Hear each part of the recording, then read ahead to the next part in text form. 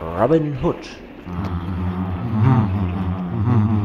and the quest for the Holy Basil, or how I traveled a longish distance just to get some special seeds.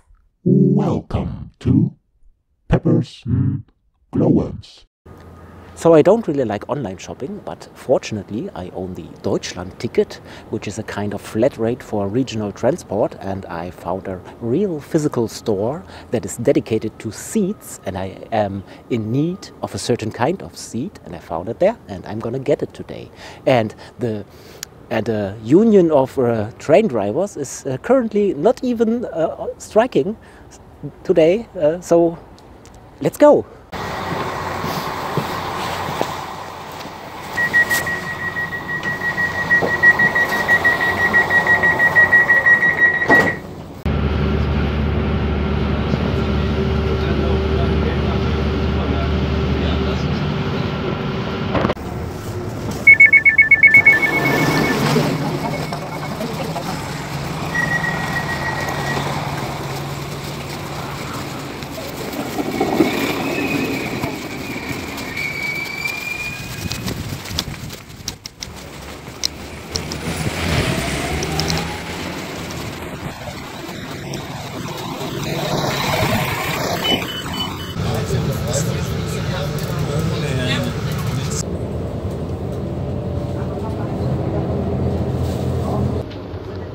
Ausstieg in Fahrtrichtung rechts.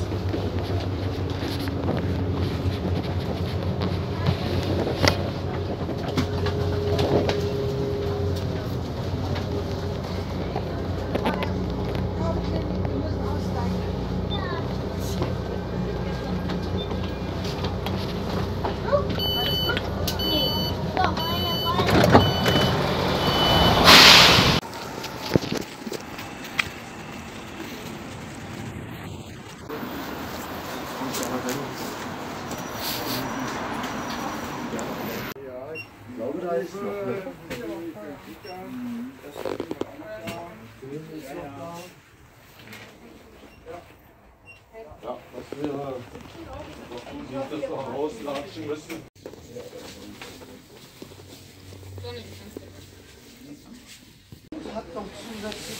Joink! Auch nicht als Samen oder so etwas. Joink!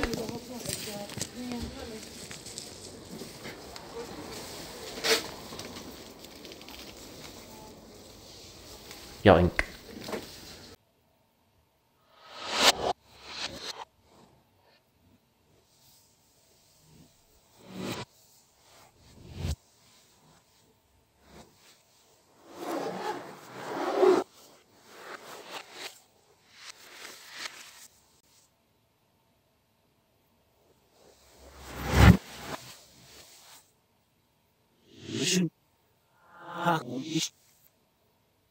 Okay, what did I get? First and foremost, a special variety of a broad bean, also known as fava bean. You know, those that apparently go well with census taker liver and a nice Chianti. Anyway, I sampled a few varieties already. I was, you could almost say, a bit obsessed with those fava beans for the past few months. I have always liked them. I find them quite tasty, but they are an interesting crop with a long tradition, but somewhat fallen into disuse recently.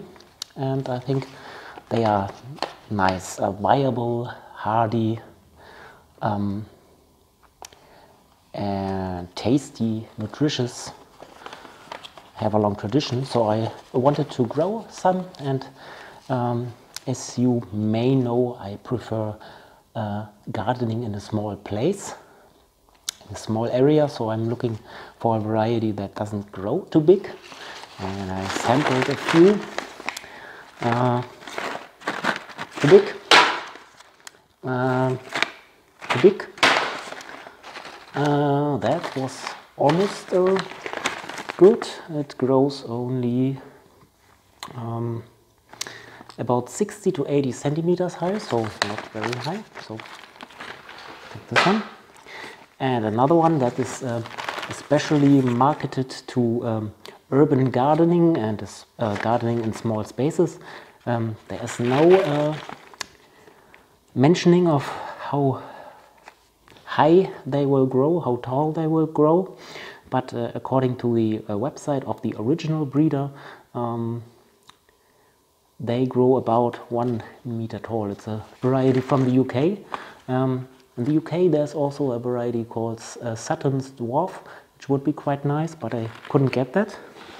But what I got now in my little excursion is Robin Hood. This one grows only about 50 centimeters high, so very nice. I think I will plant this one certainly, but also Oscar, which is also apparently good for urban gardening, and Perla. Perla, however you're supposed to pronounce that. Those three I will try out this year. And the Robin Hood variety was somewhat hard to get. I couldn't find it anywhere in physical stores. And even in websites, web shops, there were sometimes they were out of stock, or the website didn't even show up anymore, that I had saved in a tab for later use. So anyway, I got Robin Hood, and it will have some company by Perla and Oscar. Let's see how that turns out. And while I was researching that little physical shop that I went to, I was happy to find that they have Holy Basil. Two varieties, a red one and a green one. And I remember in my late teens or maybe early tweens, I was quite obsessed with this plant. I researched it a bit but couldn't find any seeds or anything, but now I have them and I will try them out. They seem interesting and also quite tasty, I think, as a tea and as a spice. I will plant this for certain this year. And while I was in that store, I sampled all the nice seed packages and I found something that I thought I might try out. This will be a mystery for now. I will plant it later this spring, and can you guess what it may be?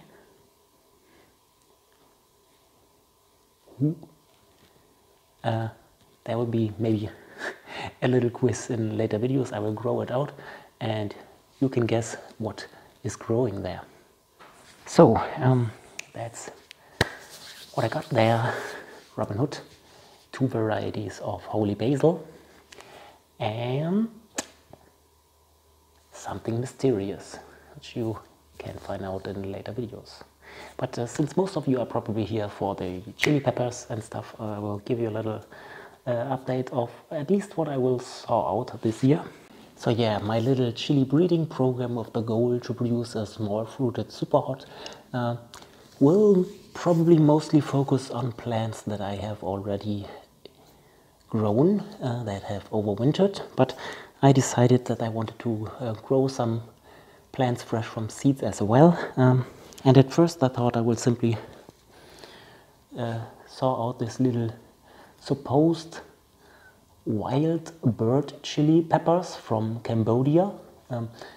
According to the description on the website of the producer, the seeds that they grew their crop from, they collected them from the forest because this variety is no longer grown in Cambodia and it has gone feral in the jungle apparently, according to the producer, and they use those for their stock, and that's what they grow from. And I haven't even tried those. Apparently they honestly don't look very appealing in this little package. but I will at least saw out the seeds, maybe try the old dried peppers as well and see what may come out from this. I had also a nice result with growing out seeds from a pepper that a colleague brought me from Tibet.